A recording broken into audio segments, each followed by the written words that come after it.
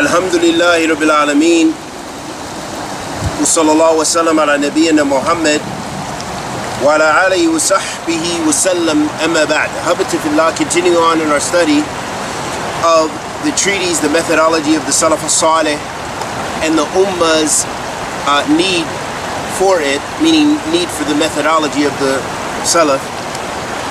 Shaykh Salih bin Fawzan, hafidhallahu ta'ala, he mentioned about the explanation. He was explaining Surah Al-Fatiha, and that the mu'min is always praying for guidance. And that with that, of course, the guidance is what? What is the guidance to the haqq? It's the guidance to the minhaj and the methodology of the Salaf Saalih.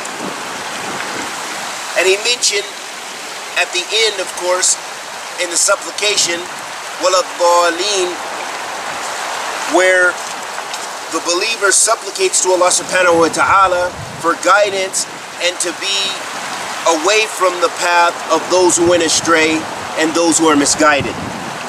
And then at the end of the supplication is the supplication, the meaning is Ameen, the statement Ameen. And the Shaykh says the meaning of Ameen is, O Allah, answer our call. Thus this is a tremendous supplication for the person who contemplates and reflects. As we have previously mentioned, the person who traverses the path of those who have been blessed will be tested. He will be confronted with restriction.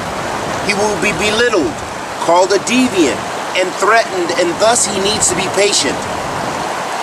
It is for this reason narrations have mentioned that the individual who adheres to his religion during the latter days will be similar to the one holding on to a hot coal. This is because he will be confronted with trials and harms. He will receive harm by way of the people, consequently he must be patient. Just as the person who holds a hot coal, this person will not be a bed, this path will not be a bed of roses, as they describe it. Rather, it has many harms and difficulties. This path has harm by way of the people. So you must be patient and firm upon it until you meet your Lord, the Almighty, Azza wa Jal, while you still are upon it. This must be done in order that you may be saved from the hellfire. You will be saved from deviation in this life and saved from the hellfire in the next life. There is no path to salvation except this path. And there is no salvation except for the one who traverses it. So here the Shaykh is making it clear, or clarifying and emphasizing the point that the minhaj of the Salaf is the minhaj of salvation. It's the minhaj, it's the methodology of the haqq. And may Allah subhanahu wa ta'ala bless us to traverse it. Ameen. Then in the next section, the Shaykh began speaking about warning against forsaking the path of the Salaf. So this is a tahdhir, this is a warning from going away from the minhaj of the Salaf Saalih. He said, now you find people forsaking the methodology of the Salaf. They present this in newspapers, magazines, and in books. They belittle Ahl Sunnah wal Jama'ah, the true Salafiyun. They belittle and disparage them. They accuse them of being extreme. They accuse them of declaring Muslims to be disbelievers, meaning takfir, etc. Their claims will not harm, rather they will only harm the person who does not have patience and strong commitment. Their claims can possibly, the person who is not strong, their claims can harm this individual. So here the Shaykh is clarifying that if you're not firm, because you will be attacked, you'll be considered extreme. Many people call Ahl Sunnah in this time and age Wahhabis. They call them Takfiris sometimes, or they call them Ahl Ghulu.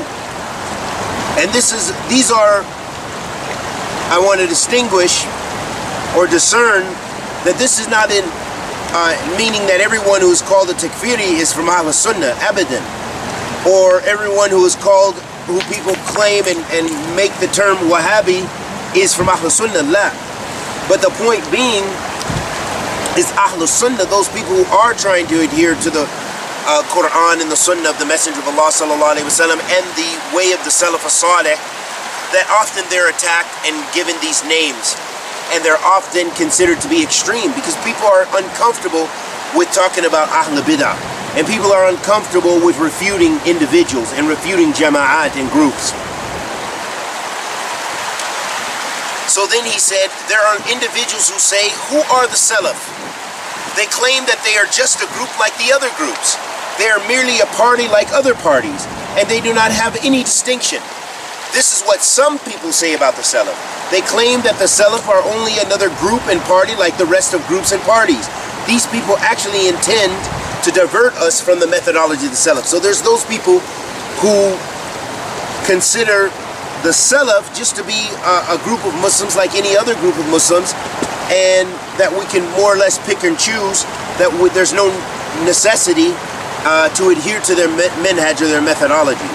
Likewise, in this time, Ahl Sunnah is also, people say, well, you know, Salafis are just a group like the other groups. They're just like the Ikhwan Muslimin, or they're just like Jamaat Takfir, or they're just like Jamaat Jihad, or they're just like Jamaat Tabligh.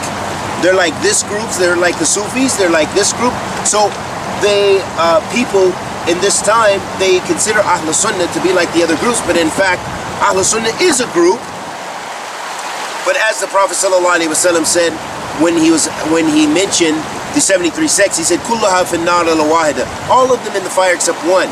And they said, "Who are they, ya Rasulullah?" He said, "Man kana ala mithli ma kana alayhi wa ashabi al-yawm." Or kama qala Nabi sallallahu alayhi wa sallam. He said that they are those who are upon what I'm upon and what my companions are upon today. And so we'll continue on in the next sitting, and we ask Allah the Almighty to accept our good and forgive our evil. Wa sallallahu wa sallam ala nabiyyina Muhammad.